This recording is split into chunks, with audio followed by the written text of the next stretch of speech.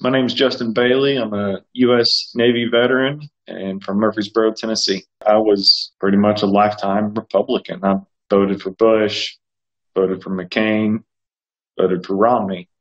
And then 2016 happened, and I could not support either of the primary candidates. Warning signs I saw from Donald Trump were his temperament, um, just the way he carries himself, how he attacked anybody and everybody who opposed him.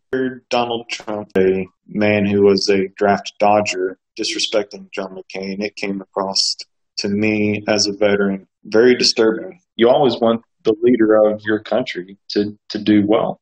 Um, and I was hopeful that members of Congress and Senate and other men in his staff that have since removed themselves from their positions, like General Mattis, would be able to guide him. I have a very high regard for General Mattis, and a lot of the military does. He, in my opinion, is the most respectable general alive in the U.S. today.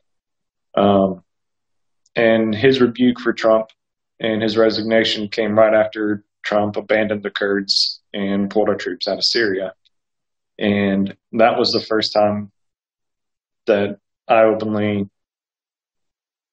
to members of my family, rebuked Trump. Russia's bounties on our troops in Afghanistan was the final straw for me. Trump is not a leader. There were times when I was in service where I had a hard time swallowing the pill and obeying the orders given from Commander-in-Chief Barack Obama. I could not imagine what it is like being in the armed services today with Donald Trump being Commander-in-Chief.